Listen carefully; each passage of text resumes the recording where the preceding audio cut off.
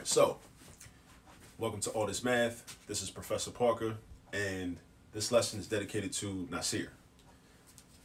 Hopefully by the end of this, Nasir will have a better understanding of the scientific notation, what it means, how to use it, how to convert a number in what's considered expanded form to scientific notation, and how to convert a number that's in scientific notation back to expanded form. So we have 4 examples up here, and I'm going to run through this pretty quickly, right? But we're going to repeat the same steps over and over again, and then you'll be able to practice on your own in order to master this. Okay, so number 1, we have 0.0021. Okay, it's a very small number. All right, a very, very small decimal. I know that it's small because this 2 and this 1 are kind of far away from the decimal point. All right, so with scientific notation, I need to have 2 parts.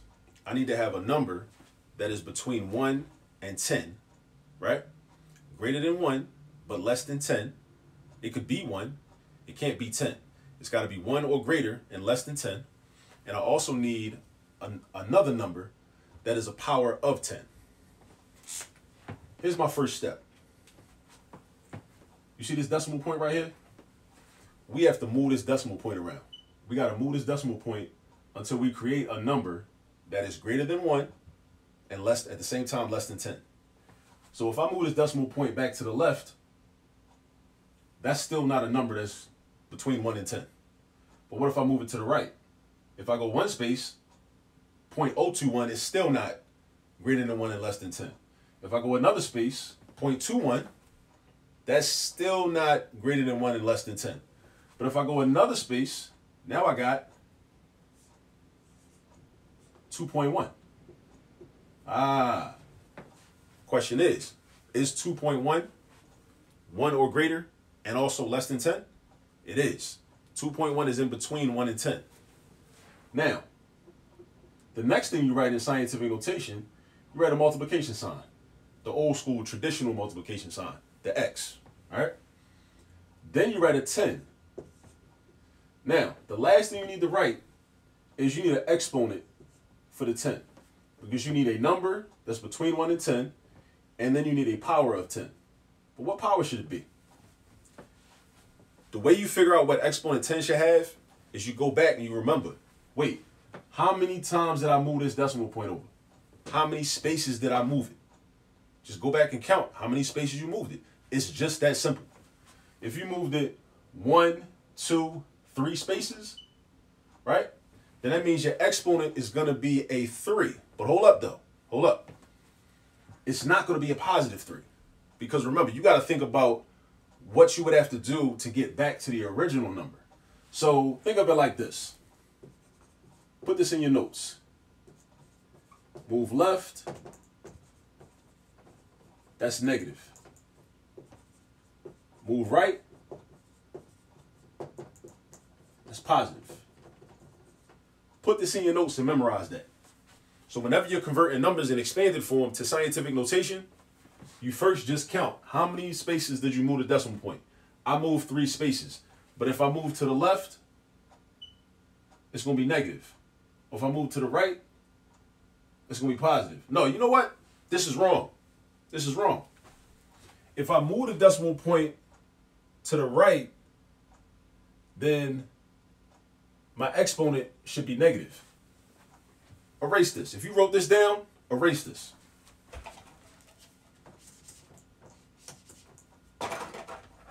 If you move it to the right, like we about to do, it should be negative.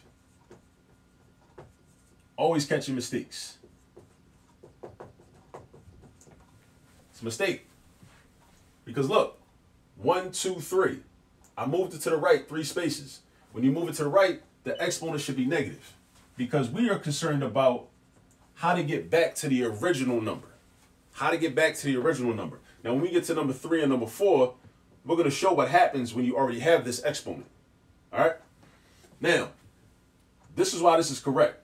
2.1 is a number greater than 1 and less than 10. How did I create 2.1? I picked up this decimal point and I slid it over to the right 3 spaces. 1, 2, 3. So my exponent is a 3 but it's a negative 3. Because in order to get back to the original number, I would have to go in the negative direction. So that's what I care about. What direction would I have to go to get back to the original number? Or you could just memorize, and I promise you I have it correct this time. Remember, if you move to the left, right, then it's going to be a positive exponent. If you move the decimal point to the right, it's going to be a negative exponent. So left goes with positive, right goes with negative. That's with scientific notation. Usually, it's the other way around. Usually, when you move to the left, you're dealing with negative, and you move to the right, you're dealing with positive. But scientific notation is a little different.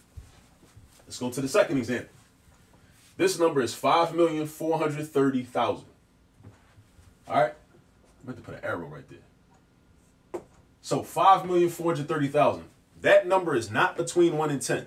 So we want to put this number into scientific notation. So we want to create a number that's greater than 1 and less than 10. Now, you might be saying to yourself, well, in number 1, there was a decimal point right there. In number 2, I don't see no decimal point. You're right. It's not. It's invisible. It's understood to be there. If you ever don't see a decimal point, just understand that it's at the end of the number. It's at the end of the number. If you ever encounter a number that does not have a decimal point written, it's at the end of the number. Now, how do I create a number by sliding my decimal point? How do I create a number that's greater than 1 and less than 10? I go one space, still too large. I go another space, still too large. Another space, still too large. Another space, 543.000, which is just 543. That's still too large. I go again, 54.3, still too large. I go one more time, 5.43000, and you don't got to write the zeros. 5.43. That number is greater than 1 and less than 10. It's more than $1 and less than $10. $5.43 is more than $1, it's less than $10. So again, first step, create a number that is greater than 1 and less than 10 by sliding the decimal point. Whether you need to move it to the right like in number 1, or whether you need to move it to the left like in number 2. 5.43. Then you write your multiplication sign. Then you write your 10. These two things will be in scientific notation at all times. These don't require any thought at all. You just need to memorize these. This requires work, and this exponent requires work. All right? So you got 5.43 times 10. And what's the exponent? Now, how many spaces did I move? That's first off. How many spaces did I move? I moved 1, 2, 3, 4, 5, 6. I moved 6 spaces to the left. Look at my key right here, my notes. When I move to the left, my exponent is positive. So that means that scientific notation of this number is 5.43 times 10 to the 6th. 5.43 times 10 to the 6th. And that should make sense because if I want to get back to this original number, 5,430,000, I would have to move the decimal point 6 spaces to the right. So positives, positive numbers mean you move to the right. 10 to the 6 is the same thing as a million because that's 6 zeros. 6 zeros is a million, like $1 million, 6 zeros, right? 5.43 times a million is 5,430,000. All right? Now, number 3. Now, we're switching up. Now we're starting in scientific notation and we're trying to go back to expanded form, like how we started out with number 1 and number 2. Now, number 3, what do? 7 times 10 to the 7th. This exponent 7 means that you move the decimal point in this number to the right 7 spaces. Now again, I don't see a decimal point written here. That's fine because we understand that it's invisible. So just calmly put your decimal point right there, right? And then what I'm going to do is I'm going to rewrite this number right here, and then I see I have a positive 7. When I have a positive 7 and I'm already in scientific notation, that means I do move to the right. Positive means you move to the right. It's the opposite when you're starting out and expanded and moving to scientific notation. But when you're starting out with scientific notation and you're trying to go to expanded form, you basically just follow the exponent. If the exponent is positive, you move the decimal point to the right in the positive direction. Just like on the number line. Positive numbers are to the right. Negative numbers are to the left. So I move this decimal point 7 spaces. I go 1, 2, 3, 4, 5, 6, 7. Now my decimal point is right here. Now what number is this? It looked crazy, right?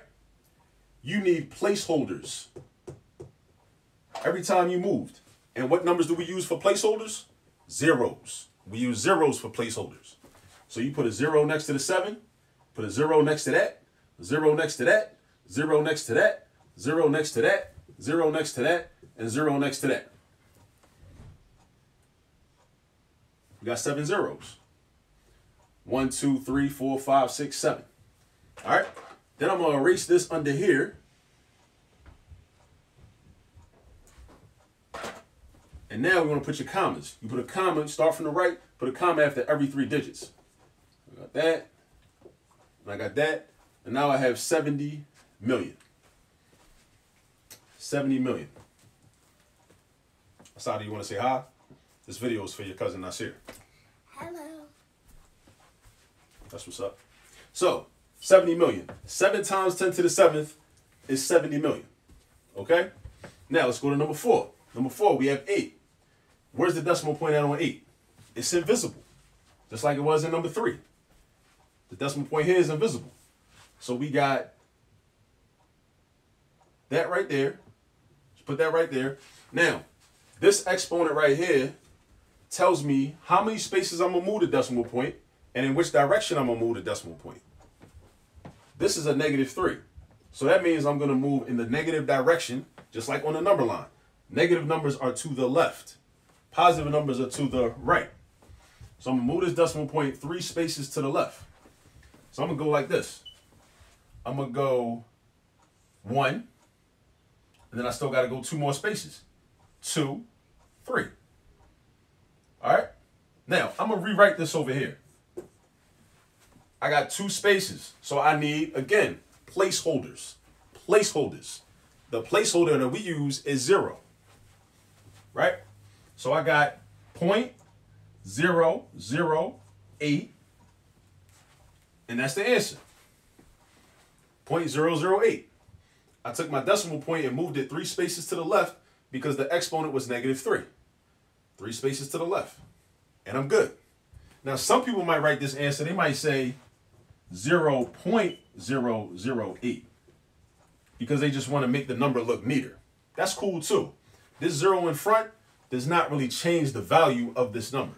It just makes it look, what some people would say, more sophisticated or nice and neater, right? But either of these is a good answer. That's a good answer, and that's a good answer. And that's basically how you do problems with scientific notation. Whether you want to convert a number in expanded form or regular form into scientific notation, or you want to convert a number in scientific notation into expanded form. That's how you do it. Remember, if you're going from expanded form to scientific notation, remember that if you move to the left, your exponent is positive. If you move to the right, your exponent is negative. Remember that. Don't forget that. All right? Put that in your notes.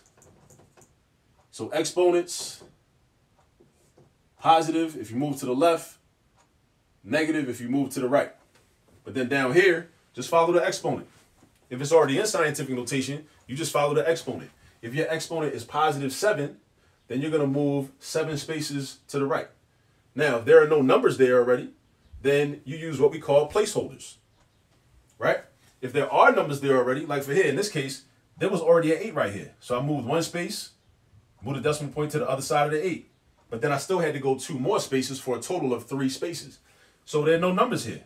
So I used the placeholders, 0 and 0. Placeholders. And with that, you should be able to do any problem where you have to convert into scientific notation or from scientific notation. Remember, send your problems to the All This Math DM on Instagram, and your problems or your problem might make it to this board. Peace. Thanks for tuning in.